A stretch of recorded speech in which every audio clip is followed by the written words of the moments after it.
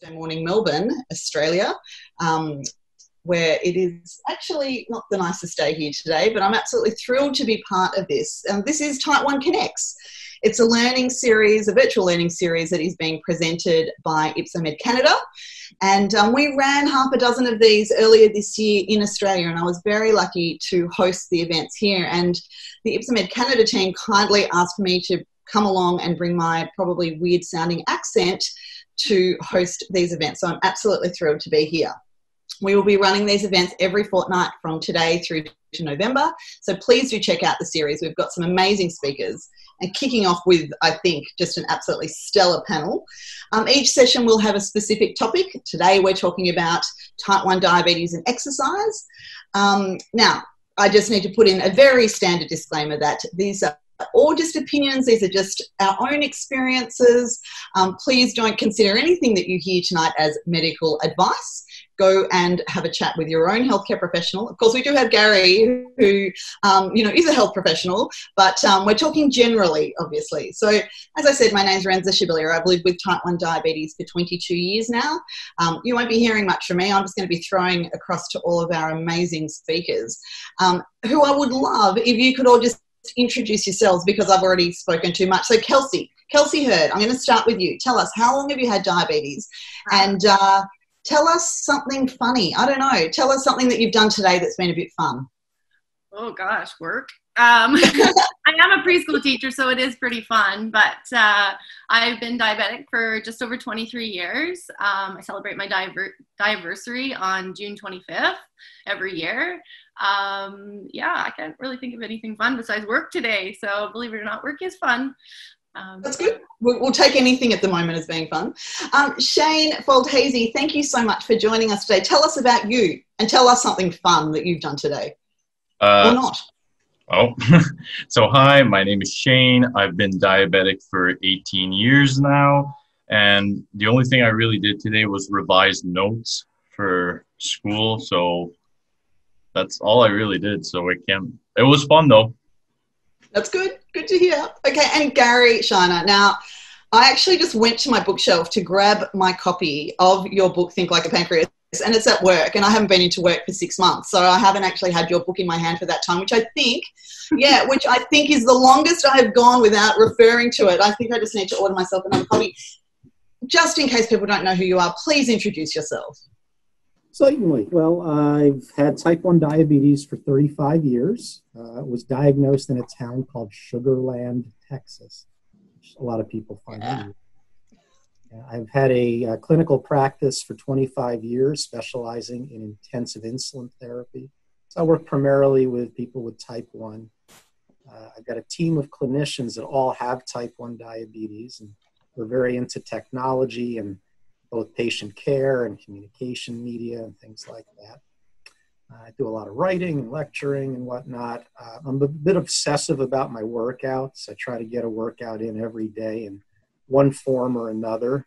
When my kids were little, we'd have dance parties where I would throw them around for an hour. Now they don't want to talk to me, so I do yard work and running and boring things like that. My fun activity today, I've had a mixture of things. I had patients part of the day and various meetings, but one of my meetings was with a group that's developing a consensus paper of best practices on how to utilize do-it-yourself closed-loop systems.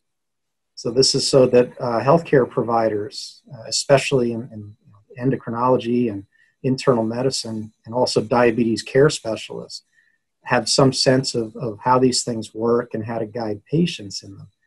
So, everyone in this group that's working on the paper is either a user of one of the systems like I am, and you are too, I understand. I am, yes.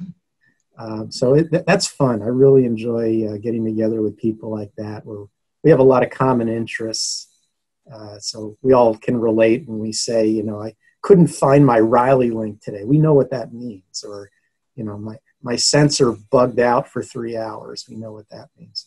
Yep. I'm still trying to figure out, though, what a fortnight is, because you described that before. Ooh. Maybe that's a Canadian term. I don't know. But you said do you guys know what that means? Every fortnight? No. Oh, it's every 2 weeks. honestly, so this is a recurring theme for me when I am visiting North America, which I do every year for events and holidays and things. And I have friends who are keeping a running tally of weird things Renza says. So there's the first one. A fortnight is every 2 weeks. I'm sorry about that. Okay, thank you for your introduction. Fortnight every night. My son's on Fortnite on his computer every night. I'm thinking, we doing this every night? I'm not sure I have any schedule. Until November. We're all going to know each other very well by then. So by my calculations, we've got 98 years of type 1 diabetes experience on this panel. So either we're going to know lots or we're going to know absolutely nothing. But I'm going with that's a lot of experience. Now, the way these sessions work best is when they are super interactive. There is a chat function and a Q&A function. You can use either of them, and this is going out to all of our attendees. If you would like to ask a question, but you don't want people to see you asking that question, you can send it just to me. There's a little thing down the bottom, just send it. I think we all know how to use Zoom after all this time, but just in case, don't send it to all panelists, don't send it to all panelists and attendees, just send it to Renza. But if you would like to have conversations, that's absolutely great as well. But these sessions do work really well when we're all working together and answering questions that are relevant to everybody. But I will kick things off by saying that we all have different experiences when it comes to exercise. We all have different ideas about how we feel about exercise. So some love it, some struggle with it. But Kelsey and Shane, let me start with the two of you, if you don't mind. I want to hear about your specific, what you do every day. How does exercise fit in your day? And I guess also, how does it fit in terms of your diabetes management? Kelsey, do you mind if I start with you?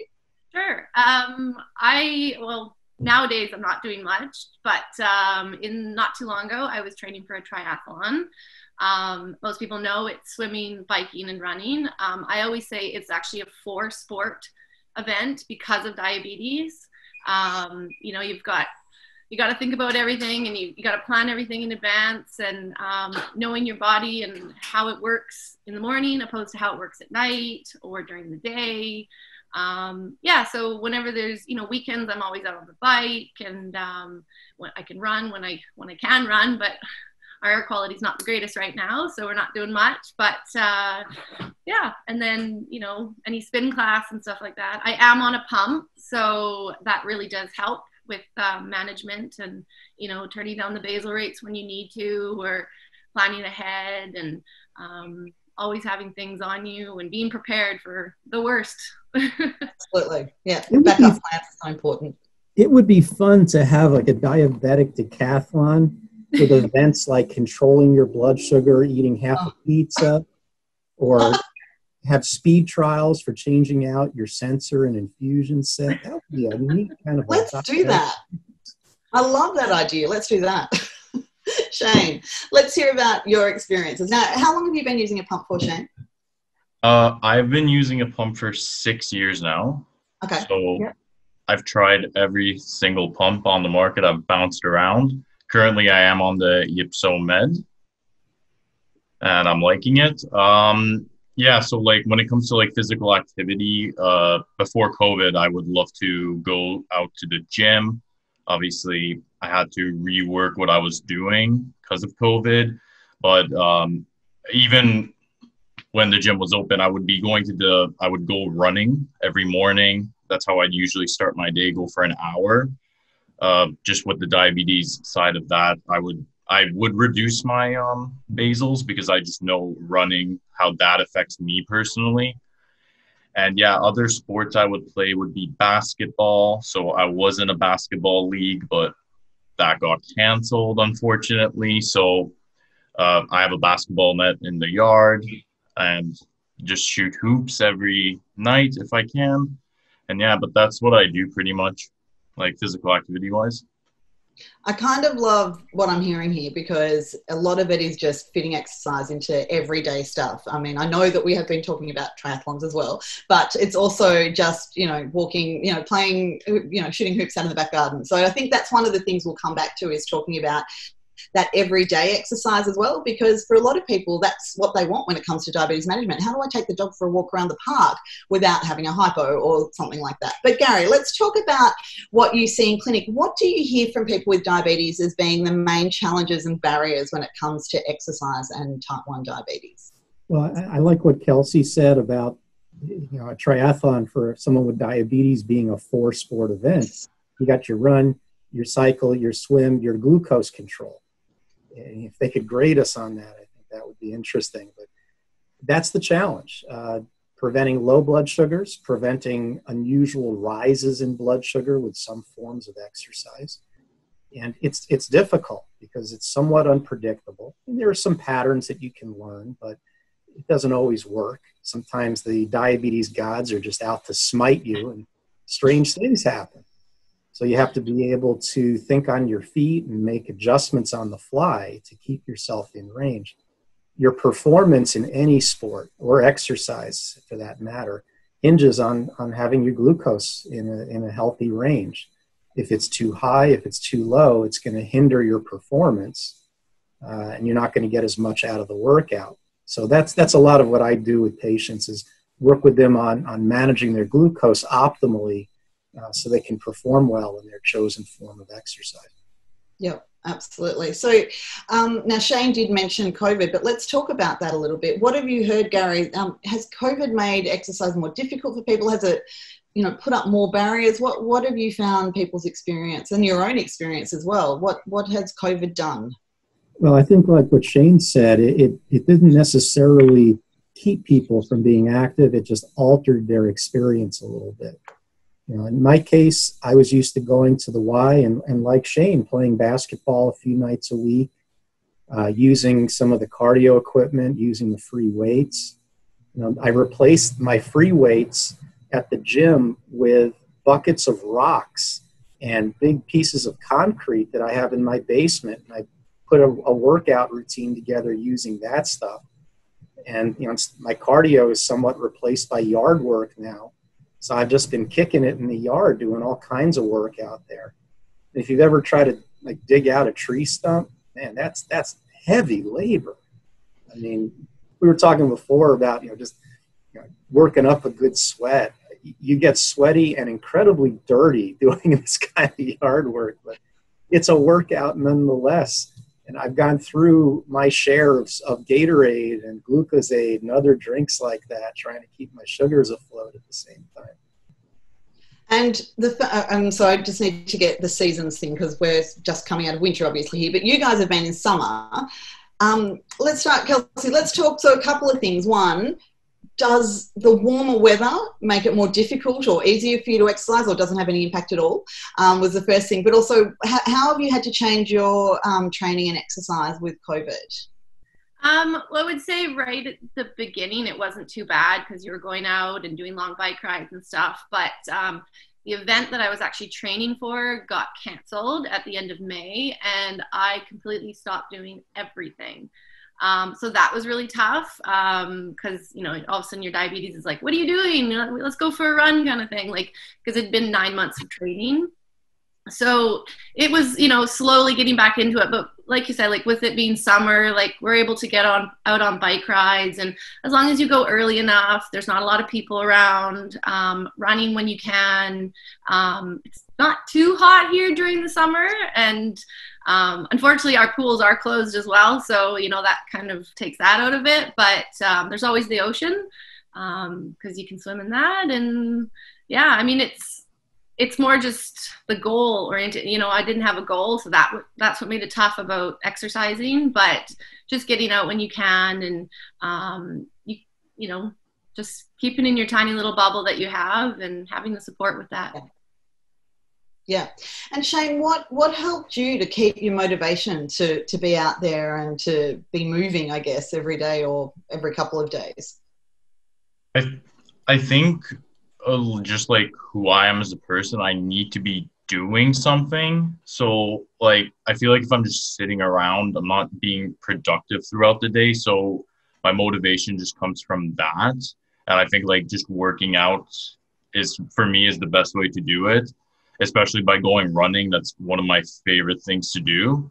So I'll try to go every morning and when I can, if I'm not busy. And with like COVID, obviously, like with the time off that we've had, like every morning's just been like, go for a 7 a.m. run, do that. And then just being like, hey, I did something active today. And that just feels better than saying, oh, I've been sitting around at home, I think, in my opinion. But yeah. Yeah. I think when it comes to absolutely.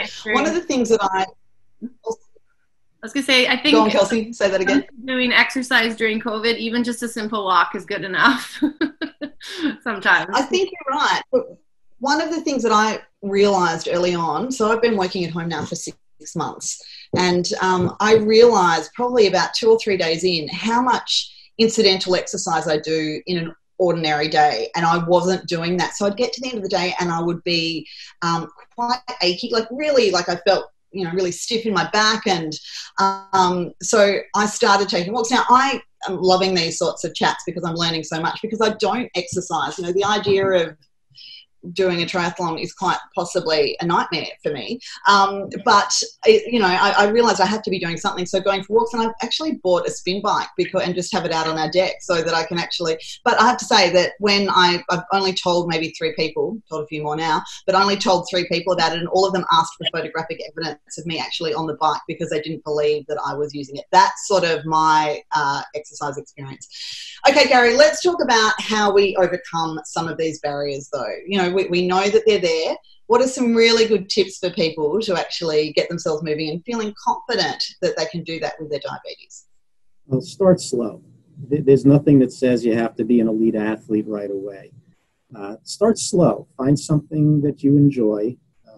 Some people find walking relaxing. Some find it boring as all get up. If you find it boring, don't do it. Find something else to do. You can go play tennis. Find a partner to do something with. There's all kinds of things. Dance is a great form of exercise. So, anything you can do that's going to get your heart rate up for a while, be moderately challenging, get your breathing pace up a little bit. That's going to benefit you. That sort of activity is going to make your body more sensitive to insulin, keep your blood vessels healthy, and help overcome some of the challenges that diabetes presents to our health.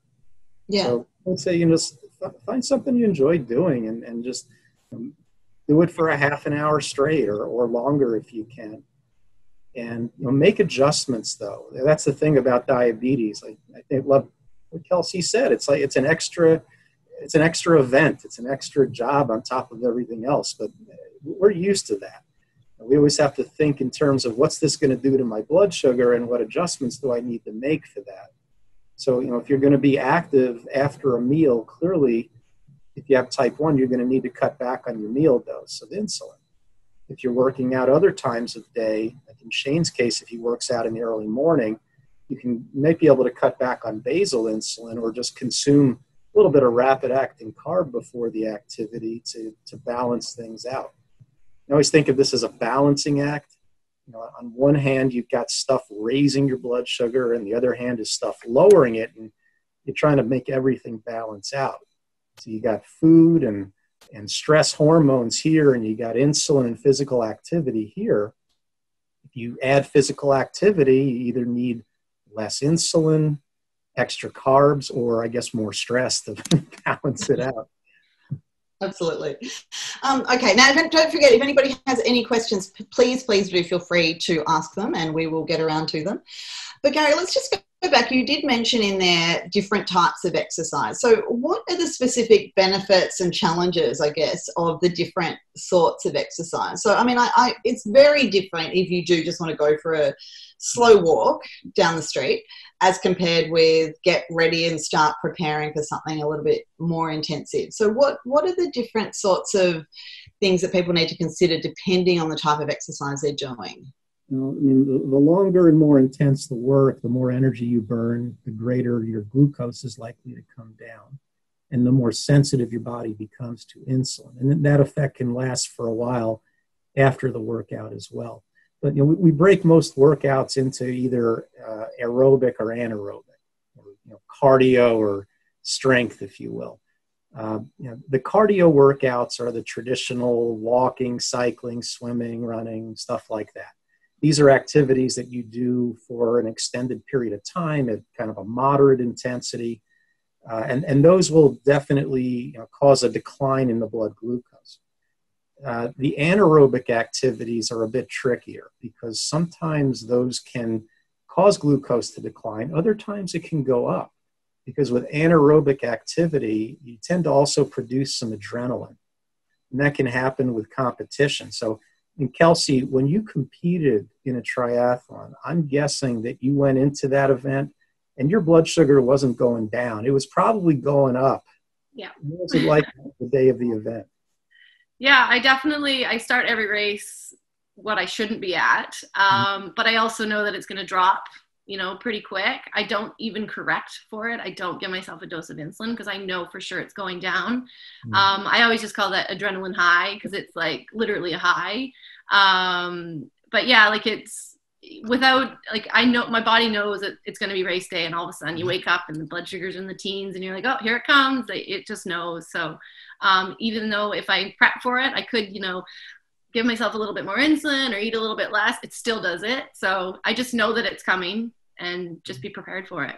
Adrenaline's a funny thing, and it's hard to predict sometimes. I know, Shane, with basketball, if I'm playing in a kind of a relaxed game and the guys are just having fun, my sugar will usually trend down quite a bit. But if I'm getting into a really competitive game where guys are yelling and fighting and arguing, it really spikes me up. You ever see that happen? Yeah, so I think there's always like a little bit of difference. Like if it's like me and my friends playing, I tend to go more lower because, again, like you said, it's more relaxed. But before I played in a league, right, and I would notice that during like the heat of the game, I would just like spike at a certain point, and it would just be like I would give like a small treatment, like nothing too crazy because I didn't want to risk going low, but yeah, like I would notice that when they're like competing and like there's all that adrenaline, like I would be going high. Yeah. There have been some basketball players in the NBA with type 1 diabetes. Adam Morrison, who went to Gonzaga, and there's a guy named Forbes. I forgot his first name, but he played for the Toronto Raptors for a while. I guess it was back about 10 or 15 years ago. And I've read interviews that they've conducted and a lot of the challenges they face. But we've got athletes with type 1 diabetes in every sport out there, men's and women's sports at all different levels. I think everybody can benefit from thinking of themselves as an athlete in training. Even if they're just training to be able to walk for 20 minutes without collapsing, they're still an athlete in training. And I think it's a mindset that's a healthy thing. I've got a mindset that says I'm an active person. I'm going to get a workout in every day. I'm going to figure out a way to do it. Today, I'm not going to get home till very late. I'm going to do a late workout. But just working it into your schedule. I talk to people about looking at their schedule a week at a time and figuring out where they're going to plug those workouts in. And sometimes the workout has to be part of just their lifestyle and chores that they have to do or things they have to be responsible for. So if they have to watch the kids or they have to go shopping, make a workout out of it. If they have to take care of their yard, make a workout. If they have to clean, make a workout out of that. You can just take ordinary daily activities and turn that into an exercise session. Yeah, that's such great advice. And I think that makes it less daunting for people as well. If you think that you've got to add something else that's just going to add extra bulk and weight to an already frantic lifestyle, that makes it a lot easier to avoid it. Yeah. Okay, we have a question. Gary, I'm going to go to you for this one. Do you have any tips on how to prevent lows at night after an active day? So perhaps we can let's start by explaining why we might be low, some time after we've done our exercise, and then perhaps some advice around how to prevent that. And then Kelsey and Shane, I'll ask you about your experiences with that too. Well, I just got off a call with a patient who's a teenage boy who's on a cross-country team, so he does a lot of running. And we looked at his data, and we found that when he had long practices, late afternoon, 2-hour practices, this is what would happen to him. His glucose would decline overnight. When he doesn't have those long practices, he's rock steady through the night. So knowing that and being able to predict this drop, we have strategies for preventing it. If he's on a pump, that's one of the major advantages of using a pump, is that you can temporarily reduce your basal insulin following these workouts that cause a drop. It's hard to do that with injections. And he happens to use, I think, Traceba, which lasts for like some ungodly 30, 36 hours. I said, you know, if you cut your Traceba dose, you're going to muck up your control for the next 2 days. So he's going to use a slow burning snack at night. In his case, he loves chocolate milk. So he's going to have some chocolate milk before bed and not dose for it, to provide some slow burning fuel through the night to prevent those drops. He's only going to need it following the workouts that cause those kind of drops. Any form of exercise can improve insulin sensitivity, but it's the ones that are really exhausting, that deplete the glycogen stores in our muscles. And those are the ones that lead to the more significant declines in the blood sugar later on. So I think it's everyone's job to review their own history, look and keep a workout log and see what do my blood sugars do during this activity, and also what happens later. Am I getting a delayed drop or a delayed rise? That happens to some people also. Yeah, absolutely. Shane, can you tell me, is this something that you find that you need to be thinking about? Is these later, nighttime or early morning or next day lows? Yeah, so I would say, again, it really did depend on like what I'd be doing, but like when I was doing like my basketball league, I would have it at night around 7, and like I would go spike, then like I would give a little bit of treatment, but then I would notice I would go low, right? So then with that, just like I treated like I regularly would. But when like I'm doing things like running, I have to put a temp basal on. I usually do 30% decrease. Again, that works for me, but that's also something I discussed with my endo team. Yes. And it's something that I found they said start off at 30, see what it does for you, and if it's too much, cut back to 20. But if it's not enough, go to the 40% cut.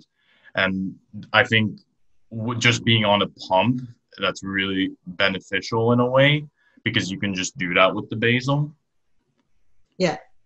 Kelsey, what about you? Is this something, especially I guess with your triathlons, is this something that you need to factor in your recovery period? For sure. And like Shane said, like the temp basal really helps with that. I was finding that I was doing a lot of my swims in the evening because of adult swims, so you can get the lane by yourself, was at 9 o'clock at night. So you'd be going for about an hour or two, but during the swim, you turn down you have a temp basal rate, and you get home and you might be a little bit, have some high blood sugar. And I would find that, it did take some time to getting used to. There was like, you'd waking up at 3 a.m. just to test to see what it was at. And, a couple months down the road, you're like, okay, I figured it out, and I'll maybe have a snack before bed if you're finding that you're below a certain number. So I was finding on those nights that I was being active, if I was below 8, I would always have just a little granola bar or something to kind of get me through the night. But if it was anything above that, it was pretty good through the night. Yeah. Okay. A really nice thing about the new hybrid closed loop systems is, to a certain extent, they'll take care of that for a patient. And things like the Medtronic hybrid closed loop, the 670, and the do-it-yourself systems. And here in the States, we have another pump called Tandem that has a hybrid closed loop. So these systems will detect a decline and start paring back the basal insulin for the user automatically. So overnight, you don't have to worry nearly as much about these delayed drops when using a system like that. I think that sort of automation it makes so much about diabetes so much easier. And it's truly remarkable. I mean, even, obviously with exercise, but just day-to-day stuff that's not exercise related, it's one of, I think, the biggest things that I've seen in diabetes in the 22 years that I've had it, that truly does make diabetes living with diabetes easier, and we all want that. All right, we've been really focusing on benefits around blood glucose levels and how we manage that, but let's shift this a little bit, because exercise is about more than that. It's also about well-being, right? So I know a lot of people say if they are not getting out and moving every day or every couple of days, it really affects their well-being. It affects their mood. It affects how they're feeling about themselves. Can we talk a little bit about that, if that's okay? Kelsey, would you like to start? Is this something that you found? Does exercise and being active help how you feel? For sure. Yeah, it definitely makes you feel good. Obviously, putting the shoes on is the hardest thing, but getting out and, when you're out there and by the time you get home, it's definitely worth it. I know that when I stopped training for the Ironman, it took a while to get back into it. Motivation was very low, everything like that. But as soon as, there's these little groups that you can join doing online exercise and stuff like that. And like you said, go slow. It helps with just those daily kind of getting through the day and everything like that. So it means a lot. Yeah, that's great. Shane, what about you? Do you find that it helps your well-being? Yeah, I definitely think it does. I feel like if I skip an exercise, at the end of the day, I just feel sluggish. Like, I feel like I'm not tired, but I don't feel proper in a way. So I think just like, again, like we said, like putting on the shoes is the hard part. And when I go running, at the beginning, I don't like it. But once I know I've hit my halfway point, I'm like, yeah, like this feels really good right now. And like working up that sweat, I think you want to get there. I feel like it's a good feeling to do. Like, even if you don't like running, I didn't used to like running, but like the more you keep doing it and like, once you set goals for yourself, it almost feels like a reward. Yeah, we're going to talk about goals a little later because I think that's something really important. But Gary, talk to us about why do we feel, allegedly, why do we feel better when we exercise? I'm still getting to that point, but tell us about why activity makes us, feel better, overall. It's an escape. I know when I do whatever form of workout I'm going to do, I'm not thinking about work. I'm not thinking about issues with my kids or money or my diabetes. I'm just into that workout. I'm able to focus. I kind of get into a zone. Kelsey and Sam, I see you nodding your head, so you know what I'm talking about. When you get into that zone, it's the greatest form of escape. That, I think, feels great. But I can really relate to what Shane said, too, because the days I miss a workout, I am just sluggish. The energy level just kind of drops the next day. So I know if I get that workout in, but like Kelsey said, you got to put the shoes on. Helps to put some shorts on, too, but you got to do it. Sometimes you just got to force yourself, knowing you're going to feel better. It's what you need. And again, doing things you like. I think that really does help. I love playing basketball. It's fun. Running to me, and I know, Shane, you love running, but I don't love running. I know it's a great way to work out, though. So I make it fun for myself. I get on a treadmill when there's a good ball game on TV, and I can watch it while I'm running. Or I'll have a show that I really want to watch, and I'll record it and watch it while I'm on the treadmill. Finding ways to make it fun for yourself or be productive while you're doing it. Like, my yard's coming along pretty nice. Honestly, you could make a workout just out of cleaning the windows in your house. Yes. You'll have beautiful windows by the time your workout's over. So. Yeah. Vacuuming sends me low so I don't vacuum. Is that the right? Is that the, because I've done something for the UK, they hoover. Okay, I have a question here from somebody who says, so let's just talk generally here so we don't, please, again, this is one of those questions that it will be different for everybody, but here's some general advice. Gary, I'll throw this to you. When do you start to decrease your basals? Is it an hour before exercise? Is it just the duration of the exercise? And how long after exercise? So what sort of things do people need to be thinking about when they're working that out? Because that will be different for everybody, right? Yeah, this is one of my kind of novel areas of diabetes I do a lot of work with. Basal insulin adjustments can be useful with long-term activities. They're not as useful for short-term bouts of exercise. When you reduce your basal insulin, you're changing your basal for the next at least 4 hours. Even if you only change your basal for an hour, the effects of that are spread out over the next 3-4 hours. So if you want to reduce your insulin just during a 40-minute workout, you can't do that. It's going to be spread way beyond that. So for the most part, we teach our patients to make basal adjustments for prolonged activities, long bouts of yard work, housework, endurance events where they're out for several hours doing things. For the short-term activities, we don't tend to touch the basals nearly as much. But the timing is also critical. When you're going to adjust basal, the adjustment has to be made at least an hour beforehand. And that's just because of the crappy nature of the insulin we're using. It's so slow and it takes so long to work. When our body makes insulin, it works in seconds.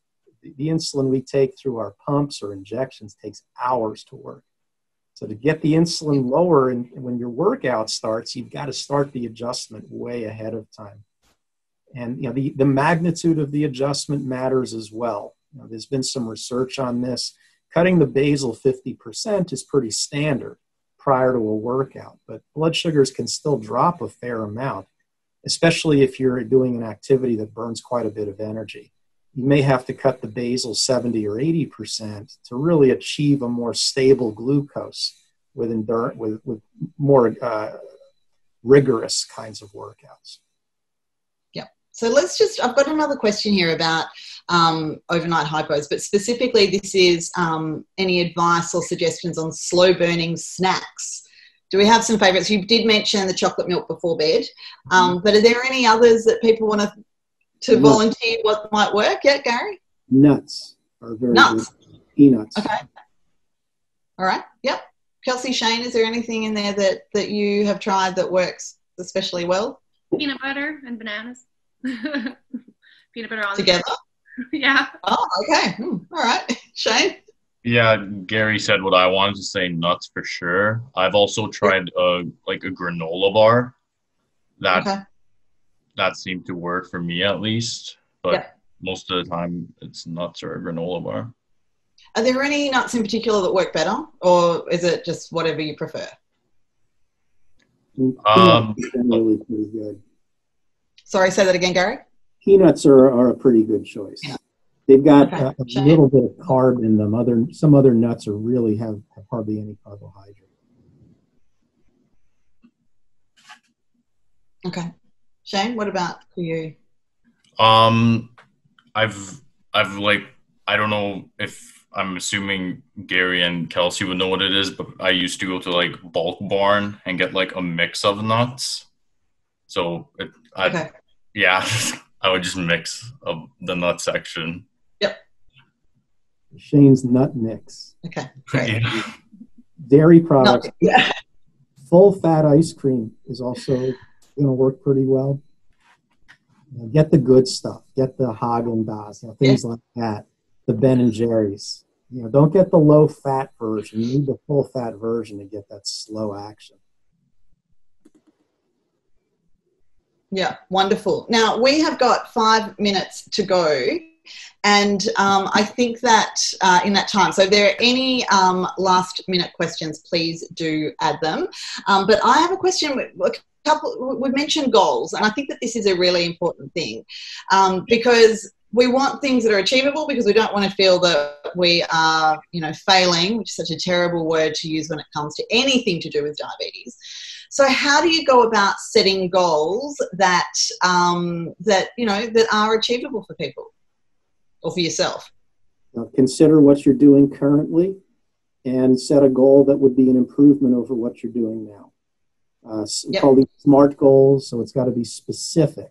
So if you get some physical activity in 1 day a week now, be specific. All right, I'm going to get some activity 3 days a week now. That's measurable.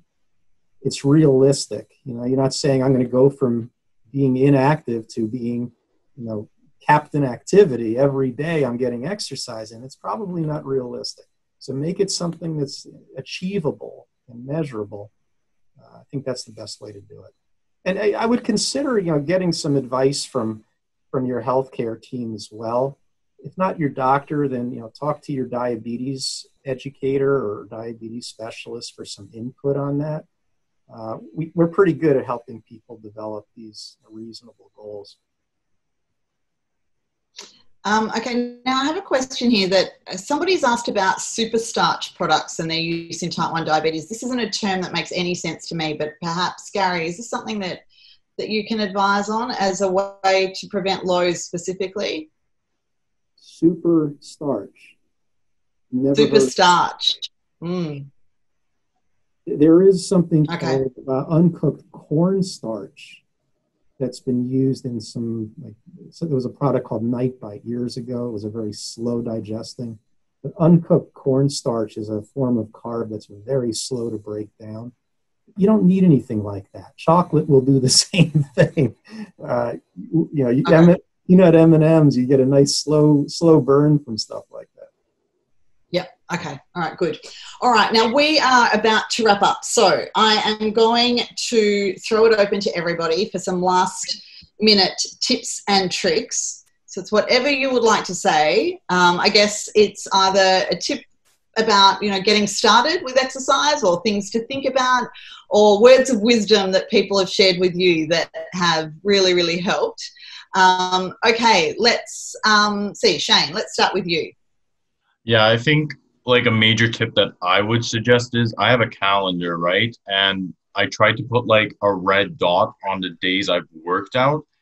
And that helps me also set a goal because I try to aim for 4 days a week, right? And I think if you have that visual reminder, it feels good. And you're like, oh, hey, I did do my workouts this week. So that would be like my tip. I do that too. Mine's a star. Everyone go and buy an elephant stamp and use that. I like that idea as well. That's a really good and easy tip. I love those sorts of things. Kelsey, what can you share with us? I would definitely say planning and goal setting, not too far in advance, because what we've learned, things get canceled. So, week by week, it's kind of what you just have to get through and survive that week and then move on to the next one. Every Sunday, sit down, write in your planner what you're going to do for the week and, try and match those goals and maybe make a big goal, but for the end. It's just knowing your body, planning, being prepared, definitely just writing things down when you can and stuff like that. Yep. I really like all this. I mean, none of this is really rocket science, is it? It's just about, keeping yourself accountable. But I do want to ask, what if you're not making those goals? How do you overcome that and not just throw the towel in and say, you know what, this is too hard, I'm not doing it? What do you do? Is it just a matter of picking it up and resetting the clock and starting again, or resetting your goals? What sort of things would you do around that? I'll ask you, Kelsey, seeing that's just following on from what you were saying. Sure. Just put your shoes on. See where it takes you. You know what I mean? Like, you don't need to go for a 10K run if it's written down, and allow yourself to have those off days. Allow yourself to have, those bad sugars and stuff like that, because that's what you're going to learn from. You're going to learn, what you need to eat and stuff. And you just have to do it. Go once and you just keep going. So, it's acceptable. Yeah, great. That's super good. And Gary, let's finish up with you. Thank you. So just some tips for getting started and keeping going as well. Well, the number one reason, and there's been multiple research studies that have proven this, the number one reason people with diabetes either don't exercise or stop is due to fear of hypoglycemia. And there is absolutely nothing you can't do. You can do any activity and avoid low blood sugar. You just have to plan for it. Like Kelsey was saying, you got to think ahead. We got to plan these things out. But you can do anything, and you can prevent the low blood sugars. If you know the kind of adjustments to make, it's absolutely doable. And if your current healthcare team is not giving you the guidance to do that, look elsewhere. There are people out there who are very good at this and can coach you on how to do it successfully. Wonderful. Okay. Thank you to all of you so, so much. I think I've loved hearing everything you've said. I've loved the personal experiences, and Gary adding all the clinical stuff on top of that. I feel that we've had a really wonderful picture of how we can be active and get moving and manage our diabetes with that. So thank you to everybody as well who has been watching. I hope that you're taking away lots of ideas and where to go next with this. Our next session is in 2 weeks' time, or a fortnight if you're in Australia. Fortnight, and it's all about, you know, eating out and eating at home, and especially now with restrictions, you know, we can't eat out as much. How do we deal with cooking and eating at home? So we've got Deborah Sloan and Nicole Musselin joining us in 2 weeks' time. I really hope to see many of you there again. I know, Gary, you're coming back and doing another session at another time, so we'll look forward to that. But thank you very, very much to everybody, and one of the wonderful Ipsomed Canada team now is going to end this, so we will all say bye-bye. See you later.